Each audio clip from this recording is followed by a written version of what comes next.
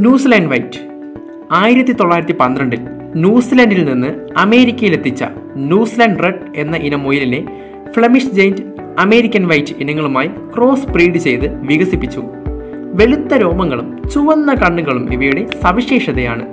ശരാശരി ഭാരം 4.5 കിലോഗ്രാം വരും. ഇവയുടെ മൃദുരോമ ചർമ്മങ്ങൾക്ക് ആകർഷകമായ നിറങ്ങൾ നൽകുവാൻ സാധിക്കുമെന്നതിനാൽ നല്ല ഡിമാൻഡാണ് ഇതിന്. തണുപ്പുള്ള മലമ്പ്രദേശങ്ങളിൽ വളർത്തിയാൽ രോമം കൂടുതൽ കണ്ടേക്കാം. കട്ടിയുള്ള ചർമ്മം കാലുകളുടെ പത്തിഭാഗങ്ങളിൽ കാണുന്നതിനാൽ ഇവയെ ഇരുമ്പ് കൂടുതൽ വളർത്താൻ ഏറ്റവും അനുയോജ്യമായി കണക്കാക്കുന്നു.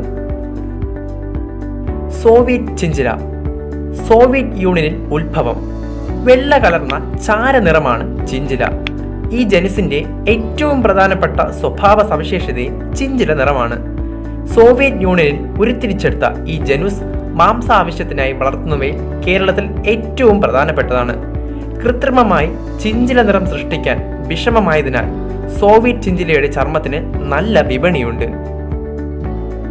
White giant. സോവിയറ്റ് യൂണിയനിൽ ഉത്ഭവം. വെള്ള നിറവും ചുവന്ന കണ്ണുകളും. ന്യൂസിലാൻഡ് വൈറ്റിനോട് സാമ്യമുണ്ടെങ്കിലും ന്യൂസിലാൻഡ് വൈറ്റിനെ അപേക്ഷിച്ച് വൈറ്റ് ജെയിന്റിന് ശരീരവൽപ്പം കൂടുതലും പിൻകാലുകൾക്ക് വലിപ്പ കൂടുതലും ഉണ്ടായിരിക്കും. വെളുത്ത രോമങ്ങളുള്ള ഇവയ്ക്ക് ഗ്രേ ജെയിന്റ് മുയലിനോടും സാമ്യമുണ്ട്. Grey giant. സോവിയറ്റ് യൂണിയനിൽ തന്നെ ഉരുത്തിരിച്ചെടുത്ത ഈ ജനുസിന് കാട്ടുമുയലിന്റെ നിറമാണ്. കറുത്ത ചർമ്മവും കറുപ്പും ബ്രൗണും കലർന്ന രോമങ്ങളുമാണ് ഇവയ്ക്കുള്ളത്.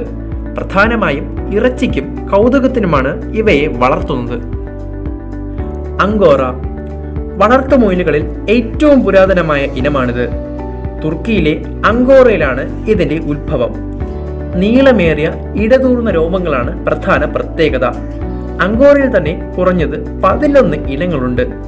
കമ്പിളി രോമത്തിനായി വളർത്തുന്ന ഇവ തണുപ്പേറിയ പ്രദേശങ്ങളിൽ മെച്ചപ്പെട്ട രോമം നൽകുന്നു എന്നതിനാൽ കേരളത്തെ പോലുള്ള സ്ഥലങ്ങളിൽ ഇവയെ വളർത്തുന്നത് ആദായകരമല്ല.